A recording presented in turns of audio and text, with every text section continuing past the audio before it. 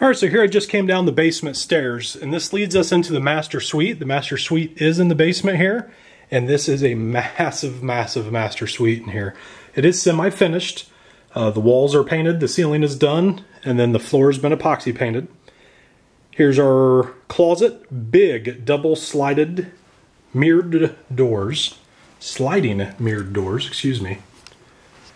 Glass block windows down here, and as you can see, the basement has been waterproofed. And check out the size of this bedroom. It is huge. And the reason we're calling it the master suite is because it has a full bathroom as well. So we have a storage area over here, then our sink, commode, and walk-in shower. So very nice setup down here. Now, we're calling it the master suite, but could be a family room as well. But we're calling it the third bedroom. Solid wood door here as well. And then on the other side is the utility room and storage room. So good amount of storage in here.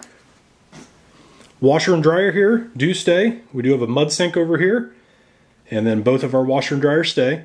Panel box is updated. Gas water heater. Gas furnace. So a very nice setup in the basement down here.